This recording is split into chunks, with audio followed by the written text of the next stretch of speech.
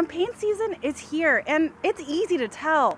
Billboards like that one calling out State Senator Tom Barrett's voting record went up earlier this week. The ads are an early indication of one hot topic for mid-Michigan voters.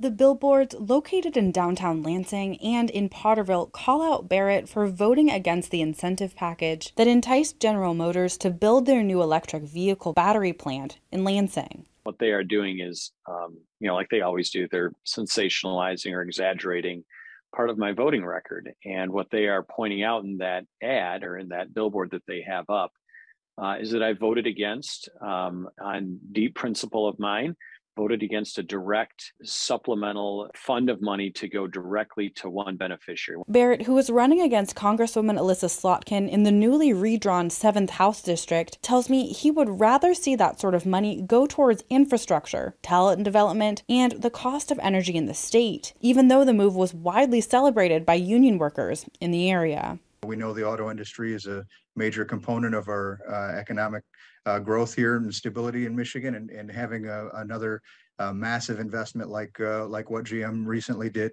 $7 billion, is only a good thing. So I'm not sure what he's thinking, but that's something for him to answer. The billboards are not endorsed or paid for by Slotkin. The money comes from the Democratic Congressional Campaign Committee.